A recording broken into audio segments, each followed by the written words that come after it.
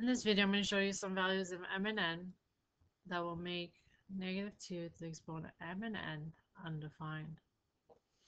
I'm going to answer another question as well later on. Answers will vary, however, m must be odd and n must be even. So the top number, m, must be odd and n must be even. The reason for this is you cannot take a square root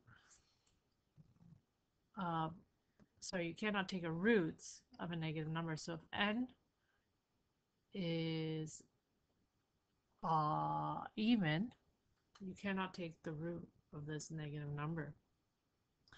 In order to keep the number negative, this m must be odd, because odd values for m will keep this number negative. So some possible answers are m equals to 1 and n equals to 2. So you'll notice that this is odd and 2 is even. So the denominator of the exponent is even, the numerator is odd, which keeps this -2 to the -2 to the power of 1 is -2. And if you try to take the square root, which is again an even number, it's undefined. Another possible answer, m equals to 3 and n equals to 4. Again, you notice the denominator of the exponent is even, the numerator is odd. So if you do -2 to the exponent of 3,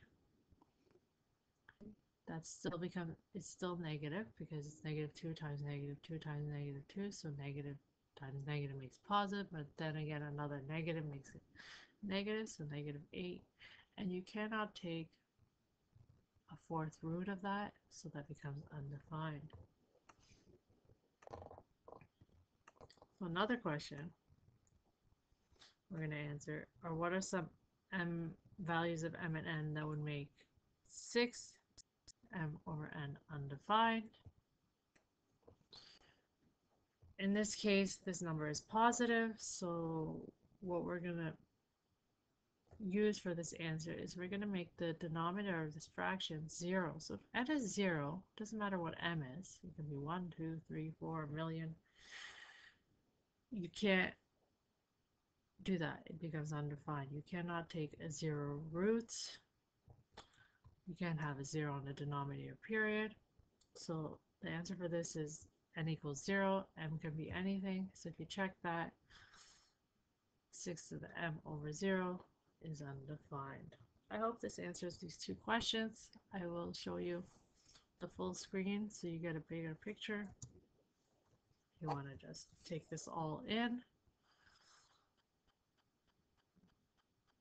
Subscribe to my channel to watch more videos and to see more answers to other questions.